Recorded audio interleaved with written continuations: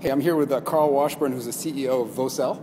I just learned a lot about this very interesting company and what you guys are doing in terms of messaging platforms for mobile and feature phones. I think you guys are onto something really important. I just wondered maybe you could tell us a little bit about it. Oh, absolutely. As you look at the convergence of wireless and health, it seems like there should be more use of wireless technologies in healthcare. PillPhone is a platform that does that. PillPhone is an application developed by Vocel that has all the information in the pill book as a reference guide to patients. What's really interesting is patients can go into the application or into a secure website and actually create a list of their current medications. Not only do they keep a list of the medications, but they set alarms. Each time they need to take a medication, the phone is in its idle state, it lights up, it rings, you flip it open, there's a picture of the medication. To remind you.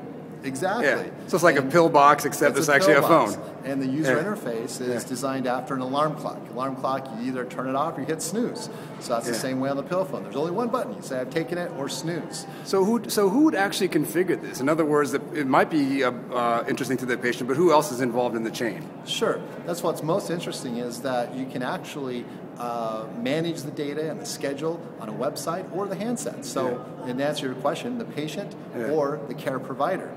My son is on medications for ADD. It's very important he doesn't miss those. And so I don't want to go and ask him for his phone. So Every I just day. go to the website, manage his medications. I have a record of whether he's taking them or not. There's actually an alarm. So if he doesn't take a medication, 5 minutes I get an SMS text. So I can go tell him to take his medication.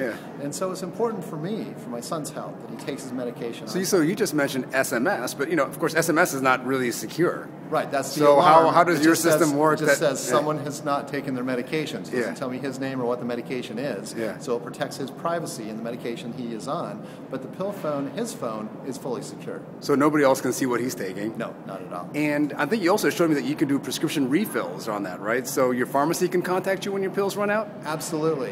And so as we developed the pill phone application, it seemed like the next logical idea would be to allow retail pharmacy chains to send out prescription refill reminders. And we're quickly putting that in place.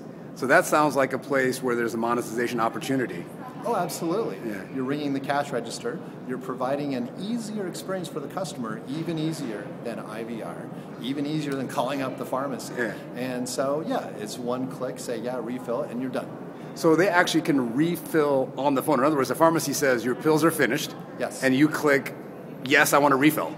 Yeah, there's actually two interactions. One says it's time for your refill. Do you want to have us refill? You say yes, and a few minutes later they say, hey, it's done. Okay. So the interesting thing is this: everybody's so used to iPhone and Android phones with all their buttons. This is actually on a feature phone. Well, you've actually hit the nail on the head. Is that this application goes across smartphones and feature phones. So there's no difference. And so a lot of people say you make a feature phone act and look like a smartphone, and that's part of the value proposition. Well, the interesting thing is I think your colleague was saying that a lot of people on a lot of medications are on feature phones, right? I mean, our parents' generation is not on the newest Droid or the newest iPhone. This is what they need. So, my wife and I have, the newest Droids, but my kids don't. And yet the person I'm most concerned about are my children. Sure that, or your parents. And my parents, that's right. So tell us, it's a secure platform. Is this actually what you built, or are you using something that existed before? Oh, no.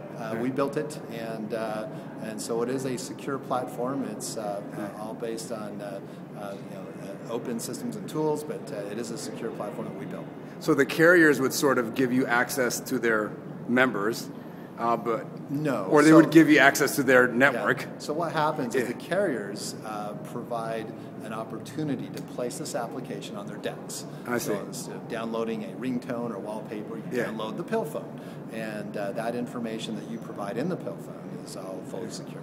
So right now you're using this for pill and pill reminders. Where else can you go with this? It sounds like a lot of things you could remember. You can remind people and transmit secure information regarding health. Well, absolutely. And so as you look at the first use case, which is medication compliance, we had retail pharmacy chains come and say, hey, we want to use this to give a tool for our patients to reorder right on their handsets. And so, but they wanted it fully secure. That's why they like the PillPhone. Yeah. The other use case is certainly disease monitoring. So you can monitor diseases such as asthma, diabetes, and hypertension, and make sure the patient is following the correct clinical protocol in managing that disease.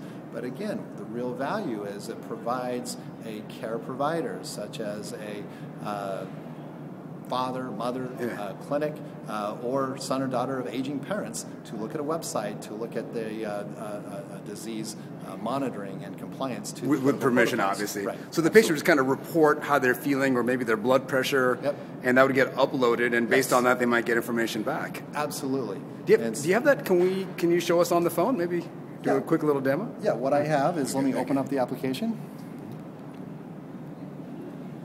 So this is the version 1.0 you were talking about. Absolutely. Okay.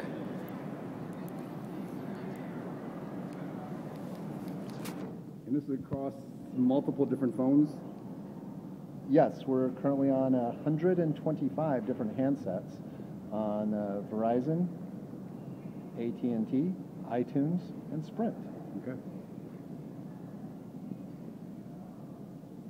So for the patient's perspective, you mentioned maybe if your employer, if you agree to participate in this, your employer may incentivize you. In other words, you agree to monitor your blood pressure, or et cetera, and you may get a bonus somewhere. Yeah, because it lowers the cost of care. There's a win for everybody. The patient's healthier, the costs of care are lower, and so it is easy for the payer or employer to provide an incentive. Now, this is a demo file, obviously.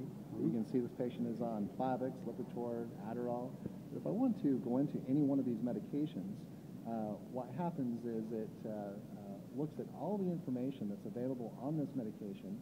And if I looked into the pill book, I would see all the generic ingredients and all of the information that's available for this medication. I can add a reminder, and let's say I want to take it daily at 5:45 p.m. And I've just added a reminder for that medication. Wow. And who's providing this information? Is that Vocel, or are you guys subscribing from a big provider, or? Well, all this information on the medications is provided from the pill book. The pill book is the leading consumer reference publication for prescription reference, and it's all FDA-approved information. So all the information in the pill book is in the PillPhone, and also the medication list is provided by the patient. You just mentioned FDA approval. I mean, you're here interacting with drugs and patients. Is FDA approval necessary? Yeah, we actually went to the FDA and asked them if they thought this needed to be an